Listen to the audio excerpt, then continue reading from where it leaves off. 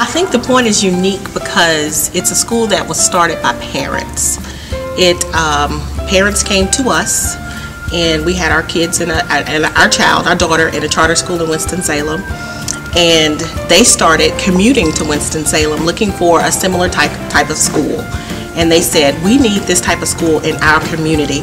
I think one of the reasons we started the point is because in too many instances we saw a disconnect with what we as parents were trying to instill at home and what our kids were learning in the school environment. And so they came to us and they asked us to start the school. And so parents got together, a small group of us, and we said, and we visualized, and we said, what type of school do we want our child to go to from kindergarten through 12th grade? What type of values do we want to instill in our children? Who do we want them to be in life? And so we started brainstorming, researching, figuring out how can we do this, and we believed in it, and here we are now. So that's what makes us unique. It was started by parents who believe in what we're doing. I chose the point for my son because he was in a similar school out in Winston, and we commuted there for 2 years. It's about a 35-minute commute one way, and we did that for 2 years. It was just automatic that we were going to come here because it's a sister feed school for that school in Winston, and so it was a similar style, similar learning style, classroom structure the same. And also it's closer. I just love the school. I think it's a great school. I like going to the point because it teaches me more. My teachers and the principal never give up on me, and it's just an amazing school. Well, I think inside my classroom, by me being a K-1 teacher, that it means that when we come in that door, we start at 7:30, we're working, and we're working to the end of the day. It also means that, you know, as a kindergarten, first grade teacher, I'm teaching on a first grade level throughout the entire day. We're learning pronouns, adverbs, adjectives. You know, my kids at this point come in strong and they're going to leave even stronger. I think we have homework almost every night because our teacher wants us to prepare for Friday's test, and she wants us to learn not just at school but at home too. Starting early and starting strong means that you start thinking about college in kindergarten and in first grade. You don't start thinking about college your senior year of high school. I think the fact that we're a small school and we identify each child as being an individual and we work with them on their individual basis, on their individual academic level. I think that here we have the opportunity to look at each child individually and then decide on what type of approach. The child is the center of the education process. Let's go to the next problem. It says how much? And so they get to think, explore, experiment at a different level and see whatever you're offering in the class. Start early, start strong. That's what we believe. And our kids come in and they know and they understand it. We have set up our schedule in a way to where most of the learning takes place early in the morning because we know research says that that's when their brains are functioning the best. So, but also start early, not just when they're in kindergarten, but I mean, we have to start when we are thinking about having children. And so that's what we want to get in the mindset of parents, that if you start now, if you start when they're 4 and 5 years old, you're going to get the product that you want when they are 18. And you start strong. What does that mean? That means that I am disciplined when they are 5 years old, when they're doing homework. I think I have homework every night because we have a big packet that we have to do, and it inspires me because it's a big homework packet and I like to do homework. That means I'm teaching them work ethic. That means I'm teaching them how to own it. We have 3 rules here at the point, only 3. Make good choices, own it, and earn it. So I'm teaching them how to make good choices at 5 years old, teaching them how to own their responsibilities, and they have to earn privileges. We don't want them to grow up thinking that everything is given to them, but when they feel a sense of accomplishment, when they earn something, when they earn field trips, when they earn fun day on Fridays, they feel a sense of accomplishment. And so that's really important to us. And we start early at 5 years old we have no problem when they turn 10, when they turn 12, when they turn 16. So as we move into middle school, next year we're going to see kids who started here with us moving into middle school in that tough time, that tough adolescent time, but they're going to have those values instilled in them. We are of a mixed heritage, so I also, at home, I teach that to my daughters too. You know, they have a Spanish culture and they have their black culture too. Well, here at the Point, they make it a point to include cultural diversity, and they do have a form of cultural competency that I totally agree with. I like going to the Point because it gives you a better education and it opens more doors in the future. The values that the Point teaches on discipline, where if someone's talking, no one else should talk. When you're walking in the hallway, you shouldn't run. I'm big on that kind of things, and so the Point enforces that here. So that kind of experience here translates to the home, where it's discipline, honor, respect, and teaching. When you look at the pledges that our children make, and it's to honor each other, to show each other respect.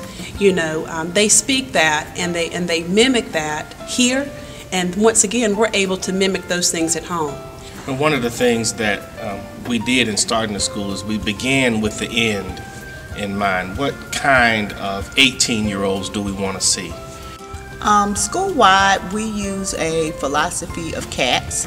C is close your mouth. A is ask and answer questions. T is track the speaker. And S is sit still. And every child knows this from kindergarten all the way through 5th grade. It's the routine that they got, that structure. It has been so crucial to the developmental stages that I've been trying to improve in my daughter's lives. You know, there's a certain time to play and there's a time for work. We want to see respectful 18-year-olds. We want to see 18-year-olds who are brilliant, who have confidence in what they know and that they can perform. And we want to see 18-year-olds that know how to work hard, how to have discipline, how to do your best each and every day. And so we basically started there and worked back to kindergarten and said, well, let's start doing this now so that we can have the end product, or the end kind of human being that we want to see.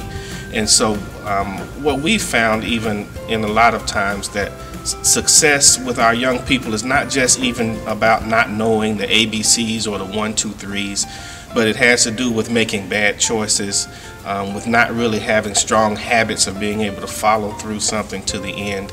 We not only model it for our students, but we also have our students model discipline and respect for each other, demonstrating how to be kind to your friends, how to share with your friends, and just even sharing with each other and respecting each other in front of the children. That's why discipline, being able to follow through, and respect, respecting yourself, and then being able to show honor and respect to other people is something that we teach from day one here at the Point. And we think that that's a very significant reason why these young people are going to be successful in life. Here at the Point, we teach the Common Core to the best ability of ourselves and how it can be most effective for learning for the students. Well, when I wanted to teach the Dr. Seuss, I was able to do all the normal things that you would do across the board for Common Core. However, when we did green eggs and ham, we were allowed to bring in green eggs and ham.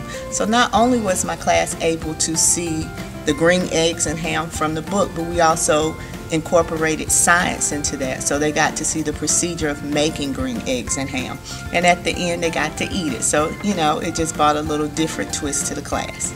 A typical day at the Point is very consistent. It begins with morning rituals. It begins with a pledge. Pledge allegiance to the flag of the United States of America. The promise pledge, what you promise yourself. Promise yourself. To give so much time to the improvement of yourself that you have no time to criticize others. Promise yourself. To always believe, To always try, and to always do your best. Promise yourself. It begins with lift every voice and sing. It begins with our rules, our school rules, our classroom rules.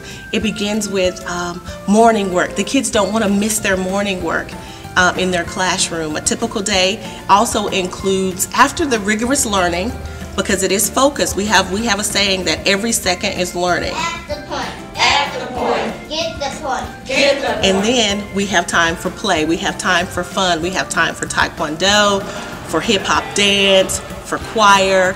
We have fun day every Friday. You can earn that if you stay on point Monday through Thursday. Take your test on Friday, earn fun day, and they just really look forward to it. And it's very consistent, so they know what is expected and they can rise and meet our expectations. When you're able to find socially and you're able to see that social development and most certainly able to see that academic flourish, that tells me without any question you're in the right place. My name is Gustavo Smith, and I'm a single parent with a 4-year-old daughter and a 6-year-old daughter. Attends here at the Point. I am extremely impressed with the Point, not only because of the values that teach here, but also because of the academic achievements that my daughter has had since she's been here at the Point. A couple years ago, me and my daughters, we were homeless, living out of a van, and I wanted to stay in school. So even in that situation, I went to a community college, GTCC here in Jamestown, North Carolina, and graduated with an associate's degree. And I'm a Phi Theta Kappa graduate, and I also won the Academic Excellence Award for all GTCC students. I was very determined to stay in school because I know how hard it is for anybody to survive out in this society. While I was going through those changes of trying to graduate myself, my daughter was actually in kindergarten, and I didn't really have the time to commit to her homework at home.